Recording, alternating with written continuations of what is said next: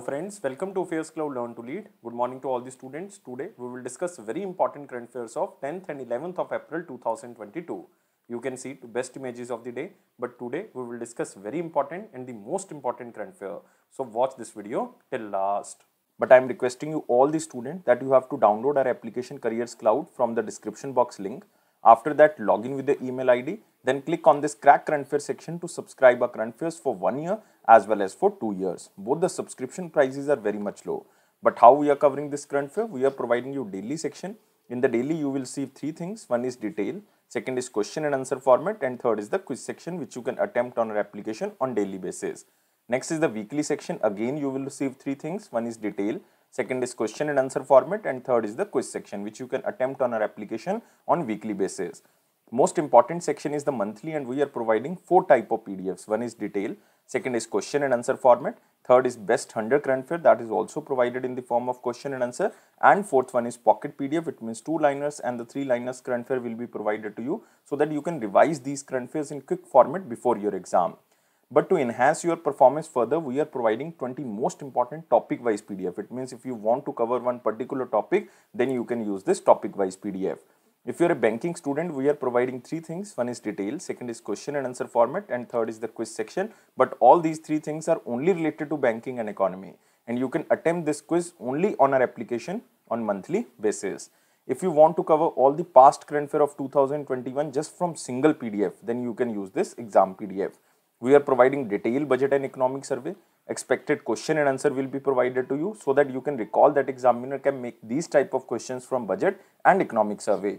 If you are appearing for your respective state exam, then we are also providing you state current affair, and we are covering every state and union territory. So all these things comes under only one subscription. You have to just download our application Careers Cloud from the description box link. After that, log in with the email ID. Then click on this Crack Current Affair section to subscribe our current affairs for 1 year as well as for 2 years. Both the subscription prices are very much low. But if you are a new student, you are just starting your preparation, then I am advising you to subscribe for 2 years. And we are providing 10% extra discount on both subscriptions if you use this code ASH10. And if you have any query, you can email us or you can call us on this number or email ID. So let's start 10th and 11th of April 2022 current affairs. But first of all, you have to like this video, share this video as maximum as possible, and please subscribe this channel if you are new on this platform, and join our Telegram group from the description box link so that you can receive the notification on time. Here is the question. First question is so much lengthy. Which institute from India has been named in the world's top 100 universities for studying 19 subjects in the domain of engineering? And this is according to the QS World University Ranking by Subject 2022. We already covered this ranking on the 8th of April video, but only one question was left. That's why we are covering this question again. And answer of this question is IIT Kharagpur. C is the answer. So according to the 12th edition of Carely Siemens or QS World University Ranking by Subject 2022, Indian Institute of Technology Kharagpur has been named as one of the world top 100 universities for studying 19 subjects in the domain of engineering. So this is IIT Kharagpur. And IIT Kharagpur stands out from others with its multidisciplinary mandate for transforming curriculum to a knowledge economy. And the institute ranked 37th in 2022, even an improvement from its 44th position in 2021 in mineral and mining engineering. So you can see 7 rank improvement of IIT Kharagpur in the mineral and mining engineering category. But on the 8th of April, we covered engineering and technology category. So in electrical and electronics engineering, this institute ranked 80th in 2022 and 90th in 2021. So again, you can see 10 ranks improvement by IIT Kharagpur in the electrical and electronics category. Even in engineering and technology, it ranked 101st in the world and 3rd in India, because other 2 in India are IIT Bombay and IIT Delhi. IIT Bombay ranked 65th globally and IIT Delhi ranked 72nd globally. So this is 101st rank. This is IIT Kharagpur under the engineering and technology. But remember, out of top 100 institutions in engineering and technology, only 2 are there from India. One is IIT Bombay, second is IIT Delhi. And you can also remember Yadavpur University, which is situated in West Bengal, ranked 5th among the best Indian institutions among the top 500 worldwide in arts and humanity subjects category. And it is the only state university in India which was ranked in the QS World University Ranking in the sphere of arts and humanity 2022. This is important. And this is 12th edition, you have to remember. Again, we are covering this question. and this is QS World University Ranking by Subject 2022, and it covers a total 51 disciplines grouped into the 5 broad subject areas. These 5 broad subject areas are like social science and management, and under this category Harvard University top, engineering and technology, Massachusetts Institute of Technology is on the top, arts and humanity category, University of Oxford is on the top, life sciences and medicine, Harvard University again, natural sciences again, MIT University, United States of America is there. So we already covered on the 8th of April 2022 video. Moving to next question. Next question is in the very important question section, but first of all, you have to like this video, share this video as maximum as possible, and please subscribe this channel if you are new on this platform and join our Telegram group from the description box link. Here is the question. What is the name of the first ever all private spaceflight mission that transported astronauts to the International Space Station? So the keyword here is first ever all private spaceflight mission, and name of this mission is Axiom 1. So D is the answer, and the company who launched this mission, this is SpaceX. So SpaceX successfully launched Axiom 1 to the International Space Station, and this mission is the first ever all private spaceflight mission that transported 4 astronauts to the International Space Station. Even this is also the first commercial mission to the International Space Station, and the mission is launched in partnership with Axiom. That's why spaceflight name is Axiom 1, SpaceX and the NASA. And it is a major step in the expansion of the commercial space ventures collectively referred to as the low Earth orbit economy. And the crew included 3 paying customers because total 4 members are there, and it carried 4 astronauts to the space station after lifting off from the NASA's Kennedy Space Center in Florida. And out of 4, 3 are the paying customers. One is Larry Connor, second is Etienne Stibe, and third one is Mark Pathy. And along with the 4th person, ex-NASA's astronaut and Axiom Vice President Michael Lopez from Algeria. So you don't have to remember all the names, just remember only one name, ex-NASA's astronaut and Axiom Vice President Michael Lopez. And the team of 4 astronauts would reach in the space station on 9th of April 2022. Later, they would enter the orbiting laboratory after docking of the SpaceX Dragon capsule. And during the 10-day mission, studies and research on the impact on the space, on the human brain, cancer research, development of hardware for space habitats, etc. will be concluded by the astronauts. And you can also remember Larry Connor, who served as the mission pilot, officially became the first person to touch the ocean surface and also visit outer space in the same year, like in 2022. So remember, Larry Connor, who served as the mission pilot, officially became the first person to launch or to touch the ocean surface and also visit outer space in the same year 2022. So remember, this is the first commercial mission to the International Space Station and also the first ever all private spaceflight mission that transported 4 astronauts to the International Space Station. And remember about International Space Station, it is a multinational collaborative project involving 5 participating space agencies. One is NASA, which is USA Space Agency. Next is Roscosmos, which is Russia Space Agency. JAXA, which is Japan Space Agency, European Space Agency, and Canada Space Agency. And International Space Station will be retired around 2030. And remember about SpaceX, it was founded in the year of 2002. Its CEO is Elon Musk and its headquarters is in California, United States of America. Moving to next question. Air Force Commanders Conference was held at which place? So this is static question, just remember the place, and place is New Delhi. And remember, the Union Minister of Defense Rajnath Singh ji inaugurated this 3-day Air Force Commanders Conference at Vayu Bhavan in New Delhi. And the theme of this conference is optimizing human resources, and the conference will focus on the conduct of operations in a smart and efficient manner. And the officials discussed issues pertaining to preparedness, upcoming challenges and tasks ahead.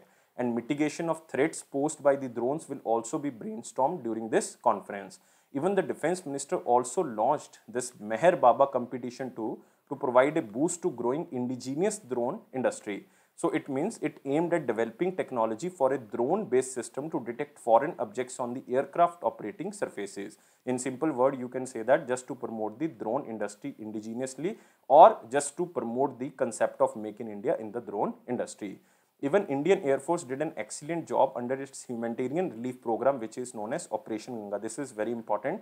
This was launched on 26th of February 2022, and it was an evacuation mission to bring back all the Indian nationals who are currently stranded in Ukraine, and there were around 20,000 Indians, including students, stuck in Ukraine under the Russian-Ukraine armed conflict. So this is important, and you can also remember this is Air Force Commanders Conference, which was held in New Delhi, inaugurated by Defense Minister Rajnath Singh ji, and Chief of Air Staff is Vivek Ram Chaudhary. Moving to next question.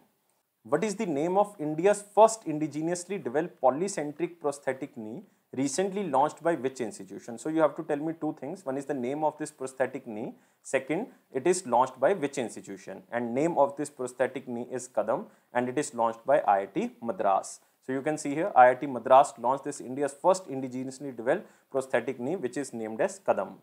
So the Kadam will help people with the above knee amputees to walk in a comfortable gait. And you can also remember the knee prosthesis was developed in association with Society for Biomedical Technology and also with the Mobility India. And Kadam has multiple axis hinge joints for rotation, which provide great control over the prosthesis and gives a maximum knee flexion of 160 degree to make it easy to sit in cramped spaces like buses and autos. And the Kadam prosthetic knee is stable for both short and the long residual limbs after amputation, and you can say comes with a patent 4-bar geometry that provides stability even on uneven terrain and improved ground clearances. So you have to just remember the name of this prosthetic knee because it is first indigenously developed prosthetic knee named as Kadam, and it is launched by IIT Madras. Now we are moving to next question. Which bank launched Vikash Siri Sampath 1111 in new deposit scheme of the bank? So this is known as Vikash Siri Sampath 1111 in new deposit scheme, and this is launched by Karnataka Vikas Gramin Bank. So answer of this question is A. And chairman of Karnataka Bank, P. Gopi Krishna, remember the name P. Gopi Krishna, who launched this scheme, and it is a new deposit scheme of the bank, and it is known as 1111 days scheme. And the scheme is limited tenure of only 1111 days, which provides an interest rate of 5.70% for the general public and 6.20% interest for the senior citizens. And it also offers the highest rate of annualized return of 6.03% for the general public and 6.60% for the senior citizens. As customer can deposit a minimum of 10,000 rupees and a maximum of 2 crore rupees under this scheme. And even the prospective customer of this scheme will earn higher interest rate, and in this, the higher interest rate offered among the nationalized banks in India. And remember about Karnataka Vikas Gramin Bank, this is very important because chairman is P. Gopi Krishna. We already covered because he launched this scheme. Headquarters is in Dharwad. Dharwad is in Karnataka, and it was founded in the year of 2005. Moving to next question. Which state has developed an anti-corruption mobile application which is known as Corruption-Free Application 1064? So static question, remember the name of the application. This is Corruption-Free Application 1064, and it is launched by Uttarakhand. So answer of this question is C. So the Vigilance Department of Uttarakhand has developed an application which is anti-corruption mobile application, and name of this application is Corruption-Free Uttarakhand Application 1064. And this application was formally inaugurated by the Chief Minister of Uttarakhand, Pushkar Singh Dhami ji. So you can see here the user can register his or her complaint using the application or by making a call on 1064 number, and the number is received from the government of India. It aims to make the state corruption free and ensure good governance carried out in the transparent manner. And the strict action will be taken against the corrupt employees, and swift disposal of all complaints will be ensured. And the application will be available in Hindi as well as in English, and all complaints would be registered on the application that the whole data would be kept safe. And if the complaints received on the application are not related to the Vigilance Department, then it will be forwarded promptly to the CM helpline and the department concerned. So it is very important, especially to make corruption free Uttarakhand. So this is state of Uttarakhand. Chief Minister is Pushkar Singh Dhami ji. Moving to next question. Which company joined with Oham Clean Technology for promoting hydrogen-based mobility solutions? Again, this is very important, but this is static question, and this company is Oil India Limited. A is the answer. So Oil India Limited and Oham Clean Technology Private Limited, which is a hydrogen fuel related startup, inks an incubation agreement for design, for integration and development of the hydrogen fuel cell powered e-bus and liquid organic hydrogen carrier solution. So it is for the development of 9-meter hydrogen fuel cell powered e-bus and a liquid organic hydrogen carrier solution. and the startup will be nurtured and mentored by the Indian Institute of Technology or IIT Guwahati. So this partnership would help in achieving Atmanirbhar Bharat or Self-Reliant India initiative of the Government of India, and also open the doors to the hydrogen economy in the northeastern, because Indian Institute of Guwahati is basically mentoring the startups. So under the ongoing pilot projects for the hydrogen generation and blending, Oil India Limited is now sponsoring Ohum Clean Technology Private Limited in the fields of hydrogen storage, transportation, mobility solutions, which shall be successful in running hydrogen fuel cell powered e-bus in the northeastern India. So this tie-up is basically for development of the northeastern states and also to develop the mobility technology in the northeastern state. And this is Oil India Limited. Its headquarters is in Noida. Noida is in, you can say, in Uttar Pradesh, and chairman and managing director is Sushil Chandra Mishra. Sushil Chandra Mishra. Moving to next question. Unique Identification Authority of India signed a memorandum of understanding with whom for technical collaboration.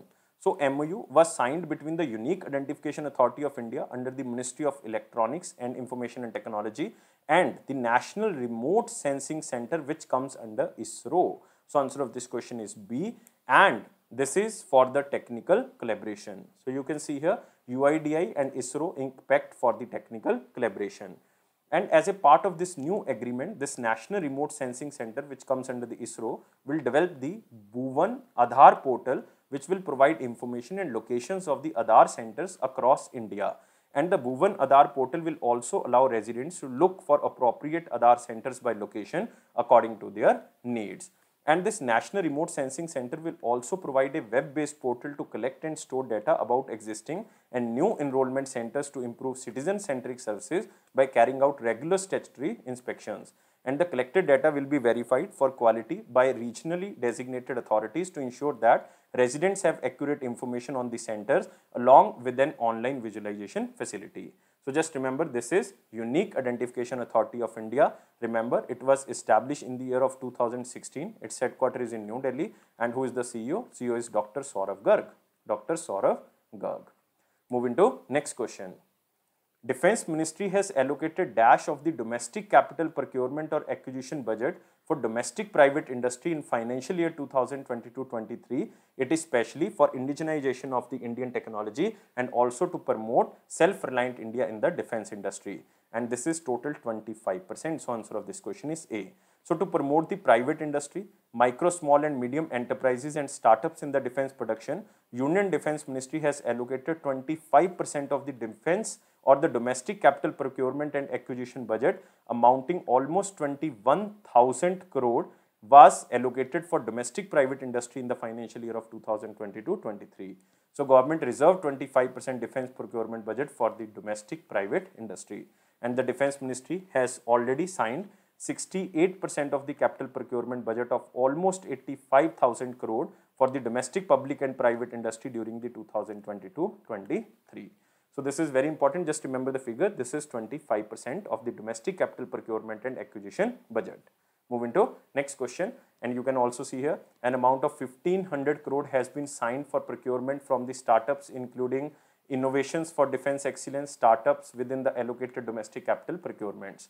And India allocated 5.25 lakh crore for the military spending in the financial year 22-23 budget, including a total capital expenditure is 1.52 lakh crore for the modernization of the armed forces.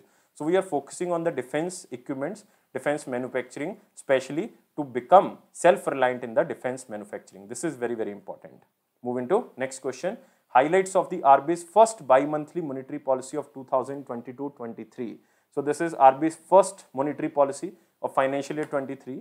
So India's gross domestic product growth at 7.2% for the financial year 23 from 7.8% estimated earlier. This is very important because it is predicted by RBI. Earlier they predicted 7.8% growth, but now they predicted 7.2%. And for quarter 1 they predicted 16.2% growth.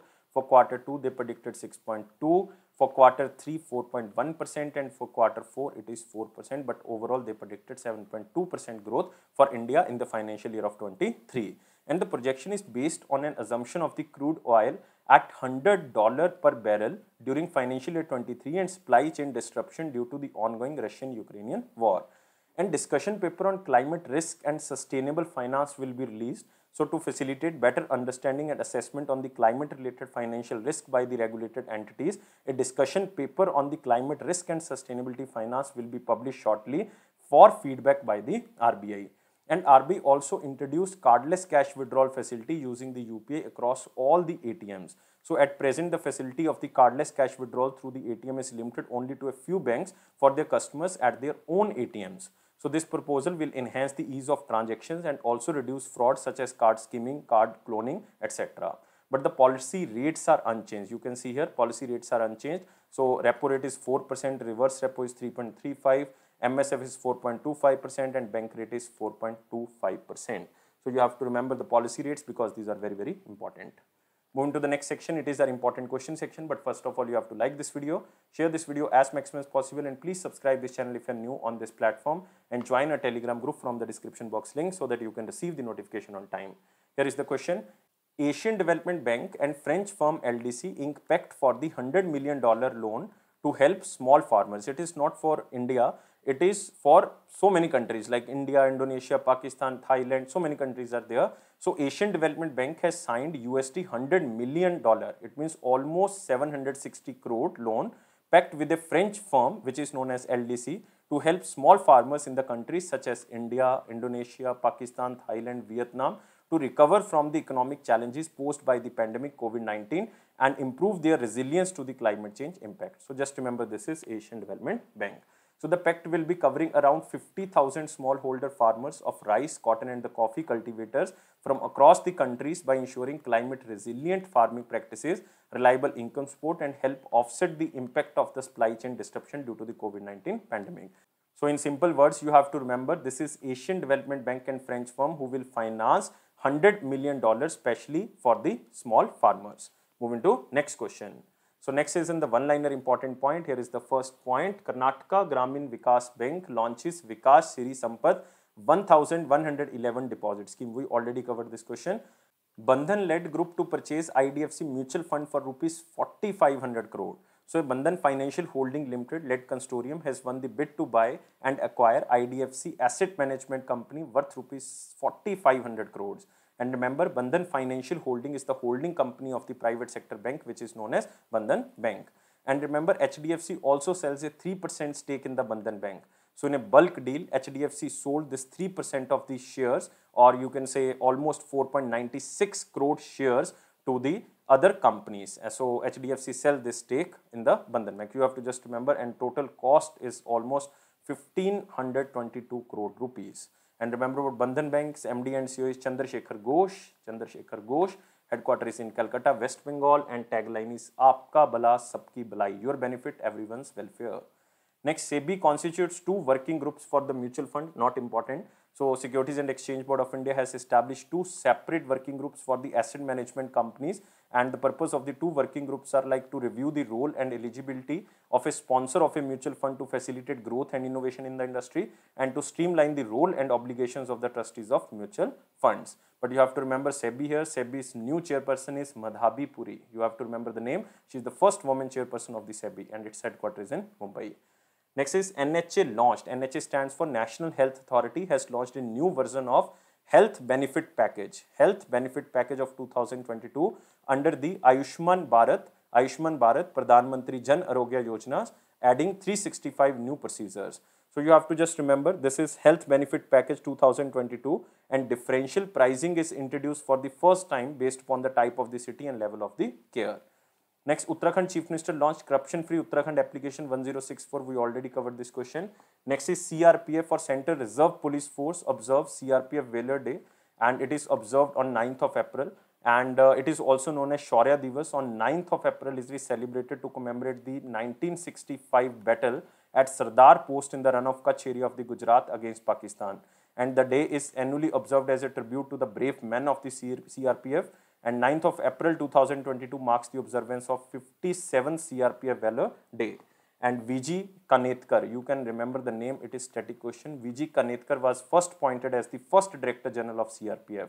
Now Director General is Kuldeep Singh. Moving to next question. Next question is of the 9th of April 2022. Question was, accounts in which shares of various companies are traded in electronic form are called. So this is known as dematerialized account. So answer of this question is A. So this is known as demat account or dematerialized account. Moving to next question, it is the question of the day. Now very simple question. When the purchasing power of money decreases the rate of inflation. So you have to tell me answer only in the comment box. Read the question carefully. I am repeating again. When the purchasing power of money decreases the rate of inflation. So you have to tell me answer only in the comment box.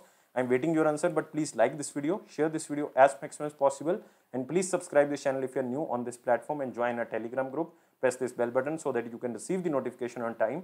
But it is Affairs Cloud promise that it will boost your confidence in the general awareness section definitely. Don't take life so much serious. Life is fun. Always be happy like this smiley. Thank you guys. Take care and bye-bye.